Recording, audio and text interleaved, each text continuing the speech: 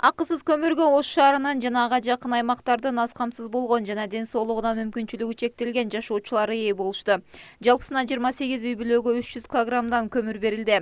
Ал эми Кара Суу районунун тургуну Пазилат Жакыбалиева тубаса мүмкүнчүлүгү чектелген 2 кызын жалгыз багып чоңойткон.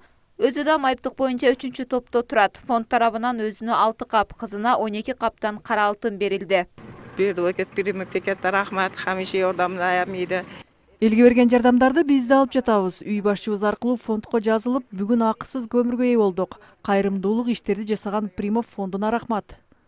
Акысыз көмүр алгандардын катарында Перетеко ишканасынын ардагерлери да бар. Ишканада көп жыл иштеп ардактуу эс алууга чыккан жарандарды да Примов фонду жыл сайын ушинтип эстеп турат. Бизге жардам берип атат. Ар жылы 1 тоннадан көмүр берет эле.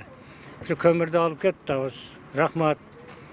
Кыржыл иштедик эле, бизди ызаат кылып, ар жылы 1 тоннадан көмүр берет. Ошону алып кетебиз. Рахмат Примовго. Орденин куттуктайбыз. Фонддун тизмесинде тургандар буга чейин ар тараптуу жардамдарды алып келишет.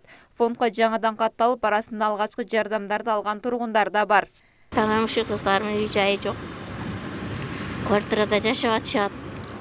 Ушу жардам бергенине сүйүнүп, кичине кыштан чыга алайлы деп неме кылып атышат. Рахмат ушу мындайларга жардам бергенине чоң рахмат. Ушундай кыздар кыйланып атышат. Ушу экинчи группалар ушуну бергендерге да баардыгына ыраазычылык айтабыз. Примов фонду акысыз көмүр таратууну Жылуулук Тартуулайт аттуу долбоордун алкагында уюштуруп, буга чейин Ош шаарынын аз камсыз болгон 100дөгөн үй бүлөлөрүнө берип келген. Нурзада Мырзаматова, Шахрух Эминжанов, Ош Прим жаңылыктары.